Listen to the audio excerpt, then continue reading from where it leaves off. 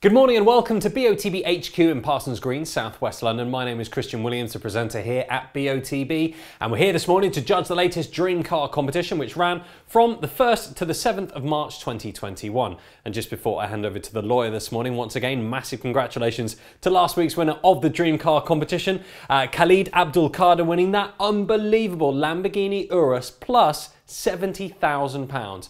I'd now like to pass over to Alex Bromley-Martin from Onside Law, who will oversee the proceedings this morning. My name's Alex Bromley-Martin from Onside Law, and I'll be overseeing this judging this morning.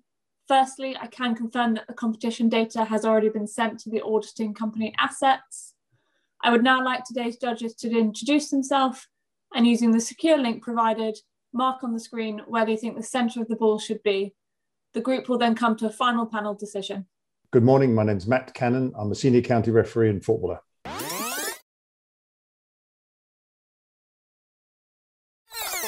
My name's Liam Walsh. I'm a retired referee, currently an FA observer and head coach for the Middlesex Referees Academy.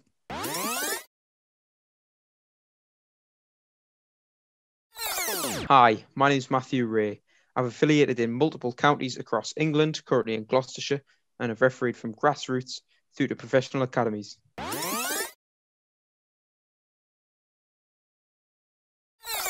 Hi, my name's Renee Hector and I'm a football player for Watford FC Women and I'm a coach for Tottenham Hotspur Foundation.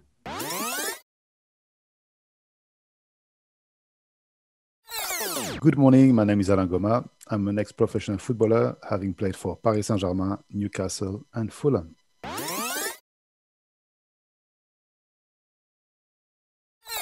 Good morning, my name is Leo Donnellan. I'm an ex-professional football player, having been with Chelsea, Fulham and Leyton Orient.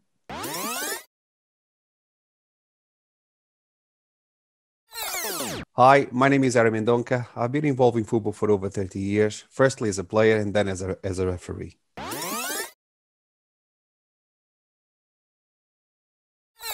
My name is Chloe Morgan and I'm a goalkeeper for Crystal Palace Women.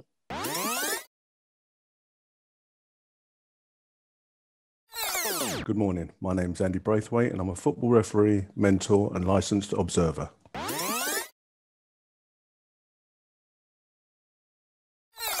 Good morning, my name's Peter Giorgio and I am a futsal and football referee.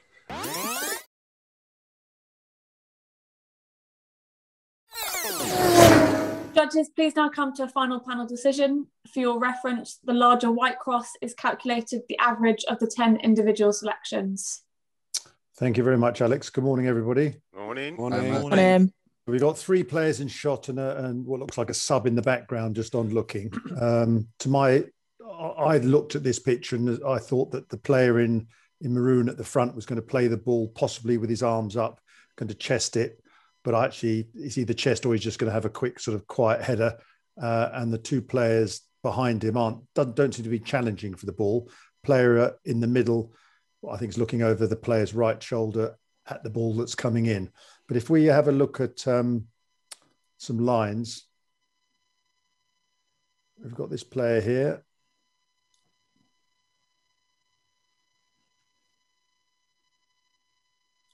It's a fairly narrow band. I think this player on the far right is just looking at the two players. He may well be looking across as well to the ball, but you can't see his eye. And this other player, we've got one eye.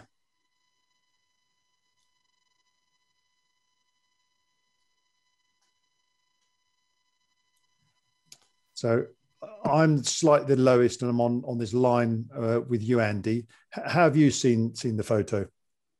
I believe that the guy is going to chest it myself. He looks pretty relaxed. Also as well, the guy just behind him whose eye line we can see, I just feel he's looking a little bit flatter than some of my colleagues. Yeah. But yeah, basically nobody seems to be in any tense situation. So I think the ball's coming in quite casually for him to chest. Yeah, thank you. And Liam, you're ever so slightly closest to this player, and you're sort of, again, one of, I would say, the four lowest selections with Andy, myself and Ari. How have you seen the picture? I believe he's going to head the ball. due to his arm, the position of his arms, and the fact that his neck's coming forward. And I think it's I'm going to say a millisecond from making contact with his forehead. And I've gone with I've used the guy in the black kit as a line, because we've got two eyes, both his eyes clearly can see and can get and using his headline to get a good line of where I feel the ball is. And then I've gone for the judgment, because if you look at the guy in red, his eye, I mean, it's quite I want to try and stay politically correct here. He's a ginger guy, and he's probably got hazel eyes, and that's why I don't feel that there's we can see the whites. I hope that's okay. And I just feel that the ball is imminent. Yeah. And that's that's realistically what I've got. Yeah, thank you very much. And Ari, I'll come to your next. I'll highlight yours. Yours the closest to this calculated average as we're looking at it now, and I'm highlighting it. Do you see it any differently? Do you think he's going to head the ball, chest the ball? Yeah, I felt that he's going to head the ball as well. He has his arms open. His body shape is slightly tilted back. His neck is moving forward, as Liam said. I think he's going to meet the ball halfway. The eye line, I think, is consistent where I placed my cross as well. I felt that the ball, his eye line is parallel to his right arm. Yeah. Okay. Thank you very much, Matthew. I'll come to you next. You're at the top of this sort of main cluster. Have you seen and your thoughts on this photo? Yeah, I think the player in claret's going to head the ball too. I think my view of it is slightly higher than others, because I think the player in black is just looking that bit higher. Tilt of his head, I think he's looking on, but I think he's looking steeper. And I think Ari's actual comment about the angle of the arm of the player in claret as well, I went off that as well, but from the player in claret's eye. So that's why I've placed it slightly higher. Yeah, thank you very much. And Leo, you're just on the sort of same trajectory as Matthews and also Peters. How did you see this? I pretty much agree with everything Matthew just said there. I think the players in purple is going to hit the ball. I think if he was going to chest the ball, not on all occasions, but I think his arms possibly would be even wider. So, yeah, I think he's relaxed. He's just going to comfortably hit the ball. He's in front of the other players.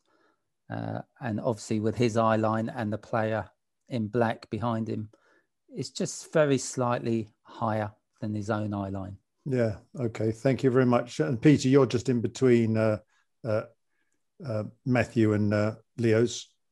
Did you see it any differently? No, no real different. I do agree. He looks like he's positioned himself to head the ball, and rather than chest it, and then just using the player in the black kit, using that as a guideline for the intersection with the purple's eyes. So yeah. Thank you. And Ala, you're sort of centrally placed in between everybody. Again, do you see him as heading the ball? Yeah, Matt. No, I think he's in movement and he's attacking the ball, and I think he's going to head the ball. I went, compared to the direction of his head, I went slightly higher because I think he's frowning, and I think also it works with the player in black, behind him. Yeah. Okay. Thank you very much. All right. And I'll come to you, Chloe. You're ever so slightly on the left of this main cluster. How have you seen this? I actually saw it as more of a chest of the ball. I think his arms outstretched and his body position are quite tense, as if the ball sort of there's an imminent impact there. I think just in terms of the eye lines are quite flat, so I took the trajectory of the ball as dropping down slightly to his chest level rather than to his head. That's kind of how I perceived it. Okay, thank you very much. And lastly, Rennie, you're furthest over to the left. How did you view the photo, and what do you think was happening? I feel like the player in claret is going to head the ball. I think he looks quite relaxed, as well as the player in black also looks pretty relaxed. So I didn't feel that the ball was as close as everybody else is, because if you think about how quickly the ball moves, I think he's just starting to gear up. He's gearing up. His you know, his arms are coming up. His neck's going back, and he's gearing up to really come through the ball. I just didn't feel like the ball was that close. I still feel like it had a little bit of travelling to do, but obviously on a similar eye line to everybody else, I do feel like the player in black is looking relatively steeply. So that's why I put my cross there. Yeah. Okay. Thank you very much. Okay. I mean, obviously, Rennie, your choice is furthest out to the left, so I'm going to remove yours because of that and bring in this calculated average into the cluster. I mean, there's the sort of three of us. I mean, I was sort of wavering on chesting and head the ball. I wasn't quite sure, but I am the lowest. And we have a couple other people who do think that the ball is being chested, as Chloe and Andy.